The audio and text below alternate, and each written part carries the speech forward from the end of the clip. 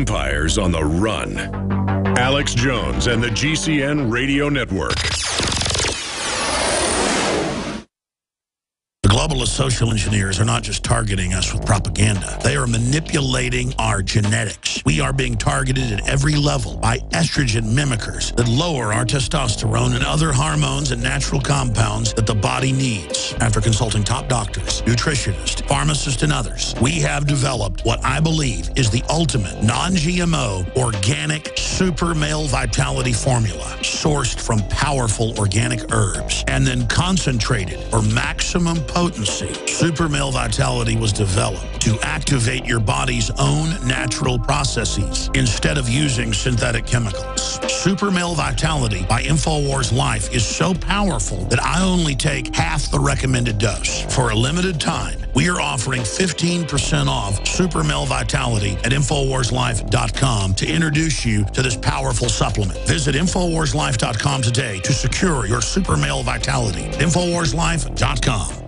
A chemical spill contaminating the water supply in 9 West Virginia counties. This year alone, over 300,000 people in West Virginia had their drinking water contaminated. What are the health effects of having these drugs in our drinking water? It's forced medical treatment without the consent of residents. My friends, water filtration is one of the most basic actions you can take to protect you and your family from the harmful toxins and heavy metals in your tap water. On average, the county says it sprays with the glyphosate at least once a week. Few filters cut out the glyphosates that is found in water supplies worldwide. Remove pesticides, herbicides, chloramines, hydrofluorosilicic acid, sodium hexafluorosilicate. Fluoride, it is in tea, it's in coffee, it's in water, it's in bread, it's in toothpaste. It is our responsibility to protect our families. The establishment's not going to do it. It's time to take action. It's time to filter our water. Visit InfoWarsStore.com and use promo code WATER to get 10% off their entire family of incredible products. Or call toll-free 888-253-3139. This is Alex Jones for InfoWarsLife.com. The latest in preparedness is now here. An electrically stabilized colloidal silver solution that can be added to both your home cabinet and preparedness pack alike. Concentrated to 30 parts per million in what has been dubbed the Survival Silver Solution. The new InfoWars Life Silver Bullet Colloidal Silver is the answer for you and your family. And it's entirely free of toxic artificial additives that are loaded into many products. The InfoWars Life Silver Bullet Silver is so powerful that it is concentrated into a 2-ounce bottle and is not recommended for extended continual use. This is not a low-grade formula. We are working with one of the top laboratory manufacturers in the United States to bring you the best form of colloidal silver using electrical processes within a base of deionized water for your preparedness storage or your home kitchen. Purchase your bottle of InfoWarsLife.com Silver Bullet Colloidal Silver today and find other amazing supplements at InfoWarsLife.com. You are obsolete, Mr. Wordsworth. A lie. No man is obsolete. You have no function, Mr. Wordsworth. You're an anachronism, like a ghost from another time. I am nothing more than a reminder to you that you cannot destroy truth by burning pages. You're a bug, Mr. Wordsworth, a crawling insect, an ugly, misformed little creature who has no purpose here, no meaning. I am a human being. Words, Mr. Wordsworth, that have no substance and no dimension, like air, like the wind. I don't care. I tell you, I don't care. I'm a human being. I exist. And if I speak one thought aloud, that thought lives, even after I'm shoveled into my grave. Delusions, Mr. Wordsworth. Delusions that you inject into your veins to make you think you have a strength when you have no strength at all. You have nothing but spindly limbs and a dream, and the state has no use for your kind. Resistance to tyrants is obedience to God. It's Alex Jones. Now, to show you how scared they are of us, we now have the White House memos. And Joseph Farah's on the show Friday to talk about this, where what was Clinton worried about in 1993-94? Whitewater Vince Foster homepage. I remember that site listing all the deaths. People with their arms and legs chopped off, shot 9 times in the head. Fahmy Malak would rule it a suicide. Clinton's medical examiner. Remember all that? The Clinton Chronicles, all of it. Oh, how to shut down communications on the net between congressional Republicans and right-wing conspiracy theory proponents. And again, they talk about defining any criticism of any claims of corruption. That doesn't exist, even though it all came out. New York Times article, Washington Post article, San Diego Union Tribune article, Washington Post article. This was them freaking out over just a few articles. Can you imagine now how they feel, knowing that the average MSNBC show has about 100,000 viewers, their top show's 500,000? Can you imagine? Now what's going to happen here, though, is that they do have the stage terror card, and they will probably play it. It's all they've got, even though we're going to expose them on that front. And I think because they are so exposed, it'll be incredibly heinous. I think Obama's thinking about nuking New York City. I really do. And I've been telling you that for a long time, and now you said his #1 fear is a nuke. He doesn't say who, blowing up Manhattan. And I think what the Bundy Ranch message sends them is this. The word's gone out that criminal elements hijacked the country and are staging terror attacks. And so even if you try to nuke New York to bring in total martial law, even if you unplug the internet and everything, it's not going to work. And I know you have a total bloodlust to go after bitter clingers, and socialists and communists are the foot soldiers of the foreign banks, the fascists. But they use socialists and communists as their foot soldiers, and they so hate freedom and so want to put us in those Weatherman camps and so want to be able to just say your kids belong to us and totally take over once and for all, that they may do anything. That's why it's important to really dominate them up front. Because if you let one tyrant stand up, they might all stand up and stage a terror attack, and then there goes America, and then we'll have nuclear war, and there goes the planet. To turn a bug's life on its head, you let one ant stand up, they might all stand up. And then there goes our way of life. Well, what about we keep letting the tyrants run all over us? They're going to get so megalomaniacal, they're going to jump the shark and bite off more than they can chew. It's not just with us. They're starting wars with Russia. China's starting wars with Japan, seizing their ships for ships Japan took in the 1930s. War is brewing because there's a global financial meltdown happening because of the derivatives and attacks on productivity and overpopulation in some areas.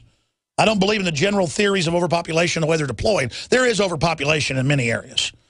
And there's cultures that don't have missions and are just living in absolute squalor and hell.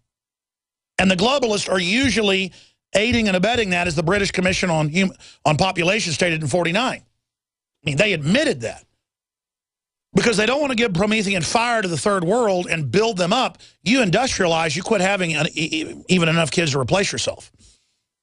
You get a 1.2, 1.3, 1.4 replacement rate. You need 2.1, as everybody knows, to even hold the society up. So they've figured out a collapse algorithm where they see the collapse before it happens and they orchestrate it before the flashpoints come that cause a collapse that they're not steering.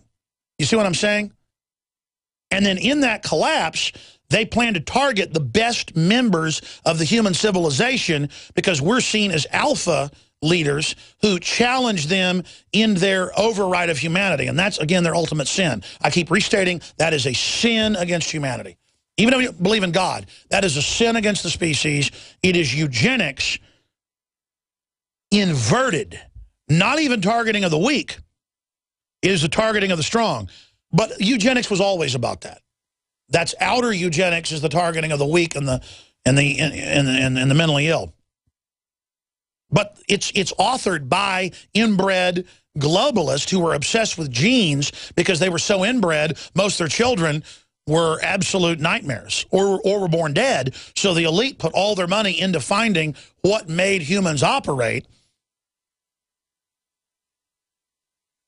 It's incredible. I mean, they are master builders.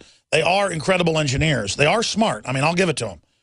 But the thing is, they've got this twist of Cain in them that makes them so wicked that anything they build ends up being predatory and just destroying everything in its path. Collectively, the globalists are an artificial intelligence already. And let me announce to you here now, unequivocally, that an artificial intelligence has existed for at least 10 years, and it is called the Internet. The Internet is an upload of an already existing, sentient, system, but on a mass scale. It is the collective Minnesota multiphasic system squared to infinity, algorithmed and sent into the giant mainframe grids to predict the future and then be able to steer the future with artificial stimuli brought in from the outside. And I've told you this for 10 years. Now it's mainstream news. And this artificial intelligence is piloted. You can say, is it conscious? Is it sentient? I would say it is, because it's animated by the ghost in the machine that is human will and intellect and choices and desires flowing through it. Okay? But then you've got almost possession of the artificial system by the technocrats at the top, those that control the keys to the NSA and the Microsoft and Google grids. And what the elite did was decide to carve it up so that one person didn't have all the rings of Mordor. And so keys or rings were given to Microsoft, given to Apple, given to Google, given to the NSA. The Pentagon wants keys. That's what cybersecurity is. They're all battling. The Chinese were given keys. The Brits were given keys. NATO was given keys. Interpol, to a certain extent, was given keys or rings. They were given rings of power, to use that analogy. That's actually how the globalists describe it. I said it's like a palantir or a ring, and now we get the secret NSA documents. That's what they call them, rings and palantirs. I mean, I just know their mind, because I have an organic system as well that's able to gather the data and understand how humans operate. So I know how humans are manifesting, because I know man. I know how they're manifesting in the artificial intelligence. You understand that? The artificial intelligence, there it is, 7 people who've been entrusted with the keys to the internet. I didn't even know that was in the news. I already know most of the time what's in the news before it's in the news, because I know the mind of this system, because I live it and I study it. And you can see it all being built around you. So remember, from the beginning, they wanted to keep libertarian or traditionalist or conservative ideas out, or anyone just exposing, man, a lot of people are getting murdered. A lot of people are dying. Vince Foster. This shows these are just people we're facing, and they'll always be people. They claim they're going to dial into the internet. They claim they're going to be sentient and tied into everything.